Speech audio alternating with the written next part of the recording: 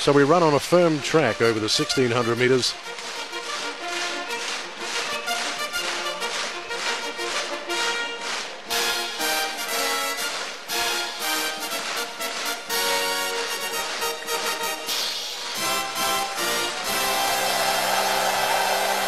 Crowd of 30 running of the mile championship stand by. They're racing.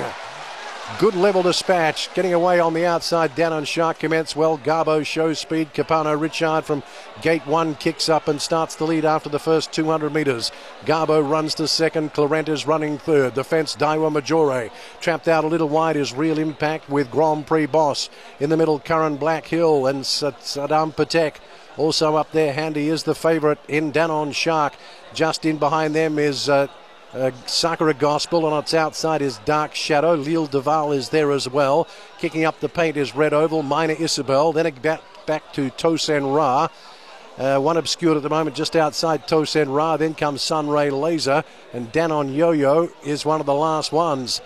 They go along the side and past the 800-metre park, and Capano Richard leaves out from Garbo. Clarent runs third. Daiwa Maggiore, the fence, runs fourth. Then Real Impact, followed by Curran Black Hill.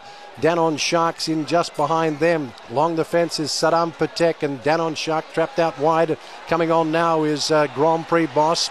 Mine Isabel not too far away, and starting to sweep out wider, even wider running on is Lille Duval with a lot to do. Dunal Blue. It's still Capano Richard and Daiwa Maggiore, and in the middle Clarent. Running on is Danon Shark. Real Impact seems to have run its race. Here comes Tosen Ra down the middle of the track. Tosen Ra, and in the middle Daiwa Maggiore with Danon Shark, but Tosen Ra and 100 Group 1s to Yutaka Take. Daiwa Maggiore gets second. Danon Shark was third. In behind them was Sadamu Patek. Red Oval made up good ground. Capano Richard knocked up. Then came Dunal Blue with Grand Prix Boss, Sunray Laser.